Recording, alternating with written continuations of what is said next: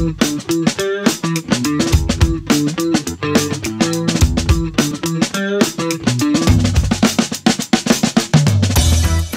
guest today is Shane Jones. Shane, how are you? Doing great. Thanks, David. Thanks for having me. Oh, thanks for coming. Tell me, what do you do? So I work at Microsoft in our commercial software engineering team. So I help our largest retail customers accelerate their digital transformation. That's what I do during the day. Excellent. I heard that you have built a cool app for vision impaired folks. Can you tell me about that? Yeah, you bet. So I'm a part of a large community of folks that have worked on an app called VocalScreen. So the origins of this app date back, I think more than 2 years now. It's been a 1-week project that different crews have worked on, and different people have volunteered to help bring about. And it was inspired by the original creator of the app was a gentleman named Hassan, who's a former colleague of mine. And he came up with this idea because Hassan is blind from birth, and one of the software engineers that we work with and work with frequently.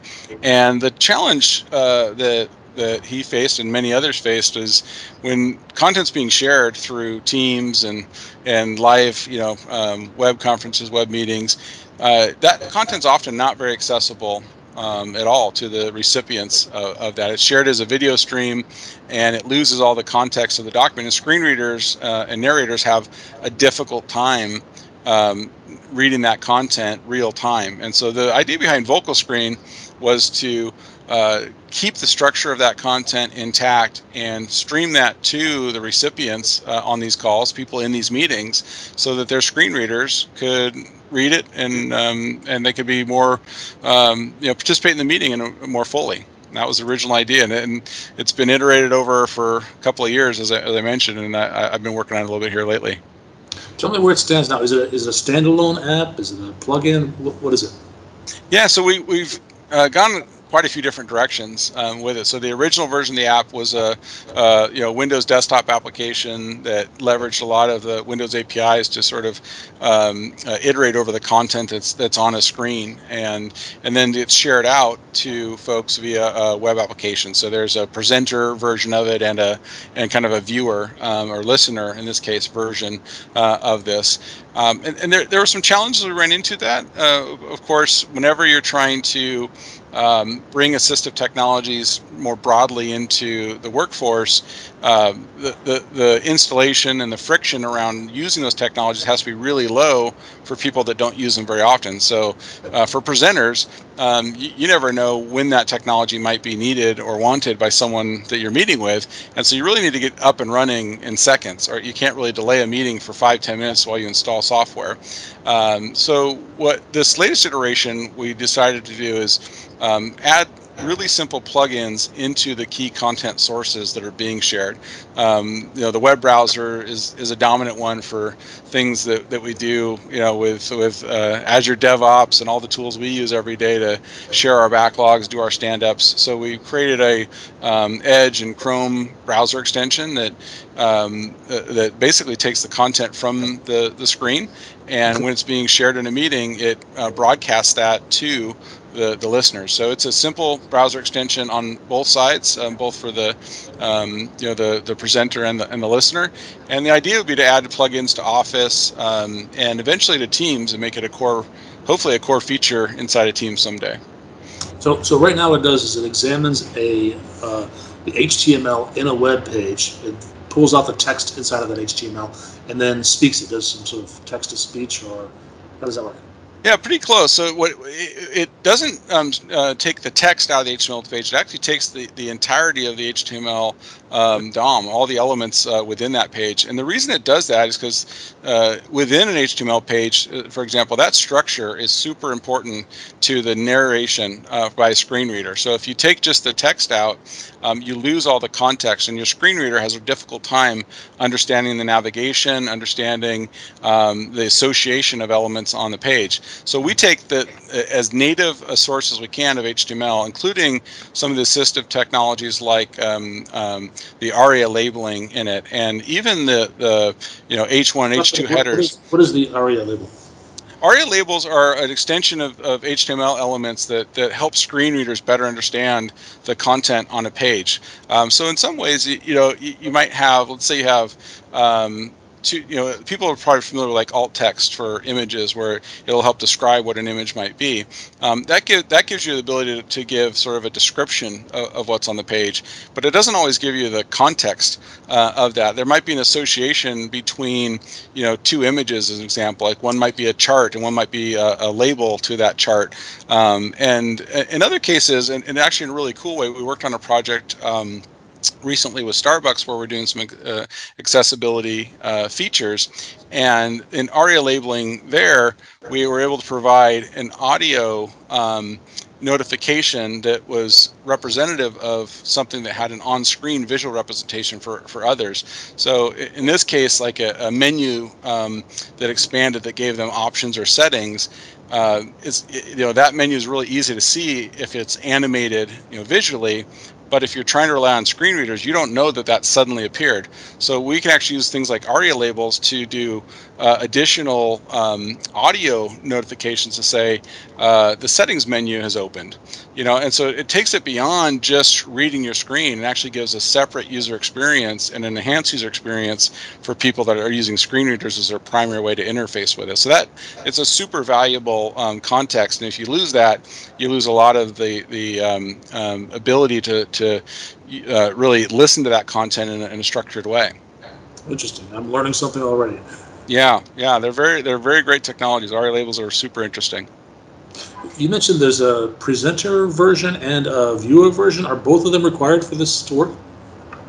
Yeah, so the presenter version is really the plugins that go to the content source itself, and those are required to stream out the content. On the listener side of it, you actually don't need a plugin. We do have an extension that can add some additional features that I can share a little bit about, but because the content is sort of preserved and structured in a way that uses standard HTML outputs, you can just use a web browser natively on the listener side.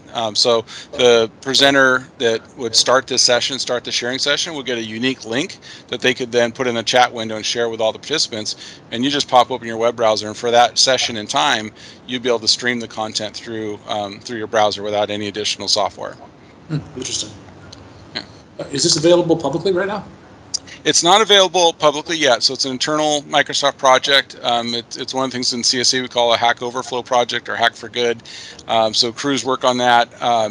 It could be something that gets open sourced eventually, but our vision also is to try to get these technologies built more into the tools that people are using for meetings. So Teams is a great example. We'd love to get these kinds of features put into Teams, and the Teams engineering product group is working on accessibility features all the time. So we're kind of experimenting with ideas, and then we hope to get those back into the product groups to see if these features make sense for the core products.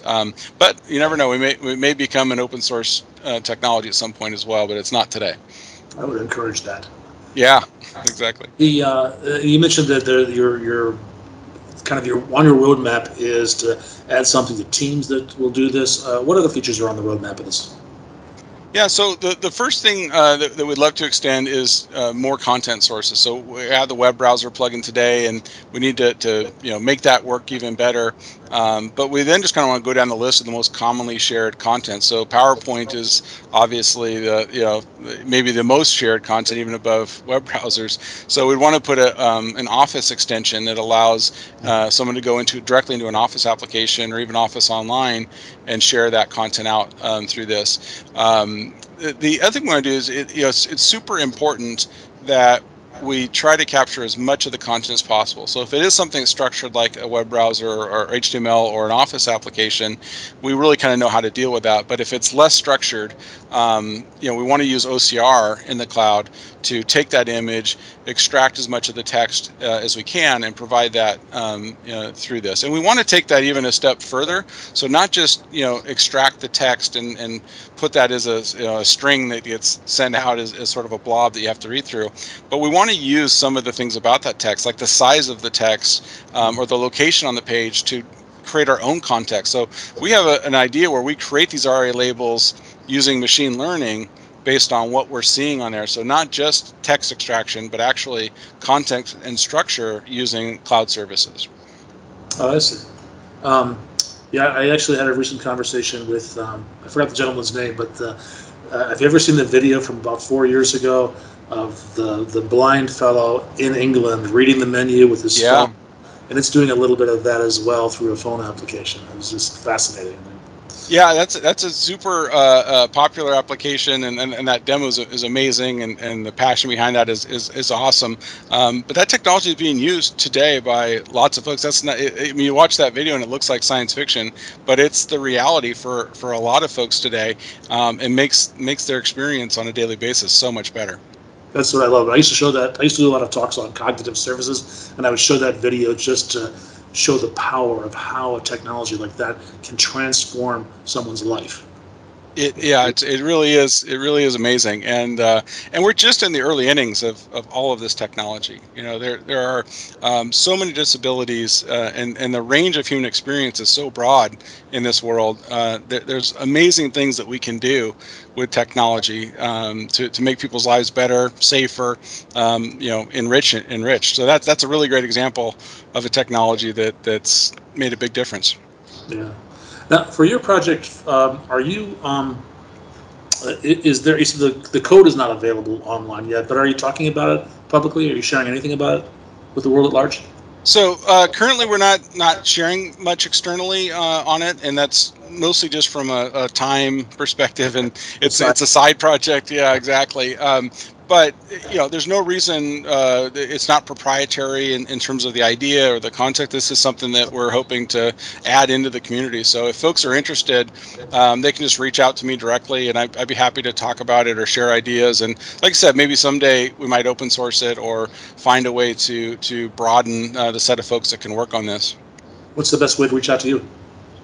So I would say the best way to reach out to me is probably LinkedIn. Shane, just search for Shane Jones at Microsoft. You'll find me there, and that's a really good sort of way to get involved. Sort of professionally, I'm on GitHub, Shane D Jones, and you can kind of collaborate there from an open source perspective. Like I said, last but not least, you can find me on Twitter at Shane D Jones as well, although I'm not quite as active there as elsewhere. You're smart to put that middle initial with a common name like Shane Jones. Yeah, exactly. That's the only way I can differentiate myself. Now, where do you learn about technologies that help with accessibility?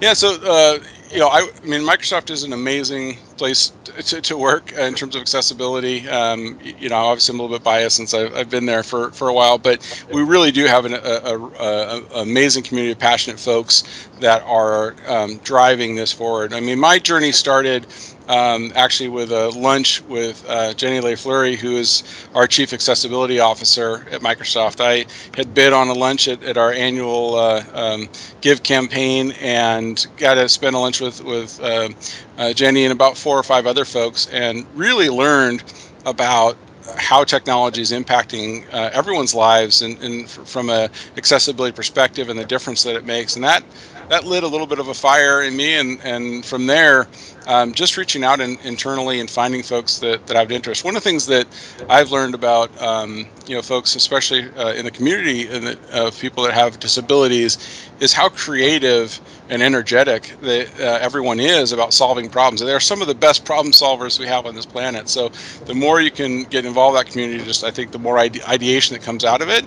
And of course, being at Microsoft, we can find all the technical pieces we need to bring to bear to try to bring these things to life.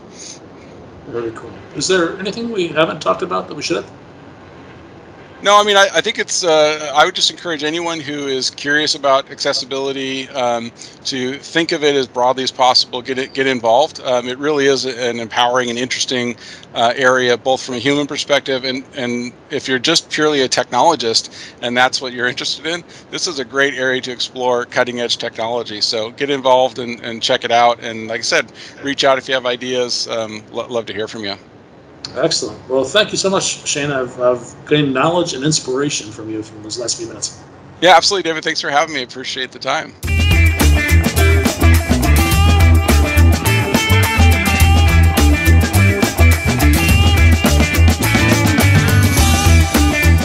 I love working on accessibility projects in the technology industry. The community of people that have a passion for developing accessible technologies is amazing, and I've made some of my best friends and coworkers in that space. So get involved in accessibility if you're at all interested.